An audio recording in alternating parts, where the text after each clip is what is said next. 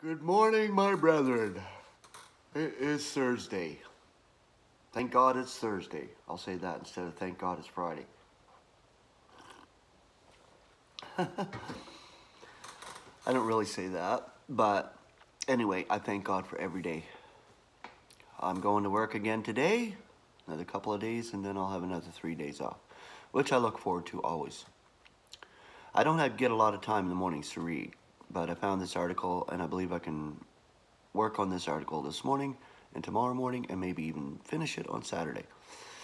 But it's called Paul's Great Outlook. And did he not have a great outlook, just like us, an expectation? Our Apostle Paul, he had the greatest of all expectations, such as we have right now, today. Okay, Paul was essentially a seer, and as one of the divinely chosen penmen of sacred literature, he stands as the seer of the greatest vision. His was the outlook upon the immeasurable, the glimpsing of the sumless treasuries of grace, and the joyous walking in the widest and profoundest ways of divine wisdom. Called to preach and set down a particular and progressive message, his credentials are the best. To me, he says, less than the least of all saints. Let me read that again. To me, less than the least of all saints was this grace granted, to preach the evangel of the untraceable riches of Christ to the nations, and to enlighten all as to the secret administration which has been concealed from the eons in God. Now, this position of the Apostle Paul is no disparagement to the illustrious line of prophets and apostles who preceded him. Indeed, he is in line with them as to Israel's destiny, but chosen and called apart for a wider commission.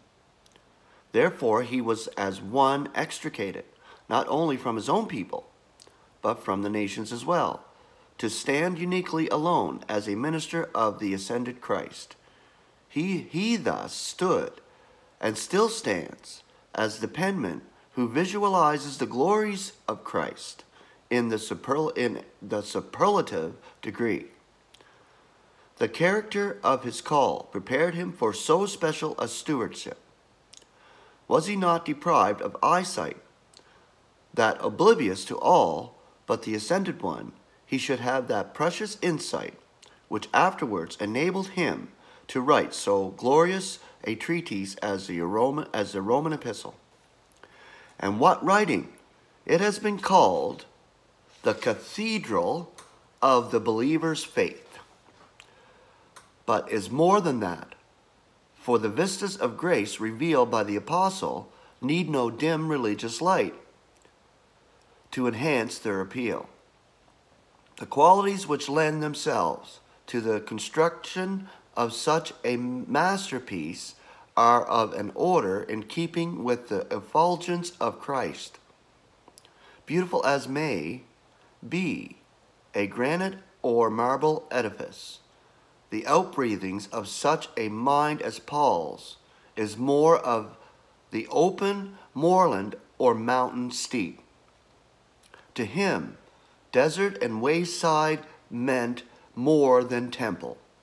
For like the psalmist, he would again and again exult in the preciousness and depth of God's thoughts as coming, like the free air of heaven, to his consciousness.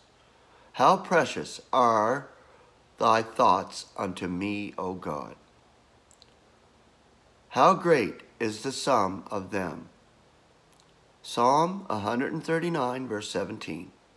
In like manner, the apostle would revel and perceive, and as he perceived, he proclaimed.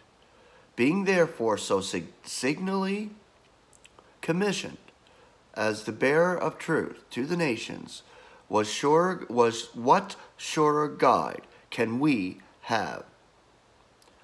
As a teacher of the simplicities of faith, he unfolds as no other the value of the things of the Spirit, the things not made with hands, yet so essential to the faith which relates to us, and God was real to him in ways ineffably sweet.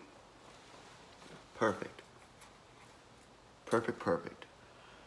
I will continue with this tomorrow.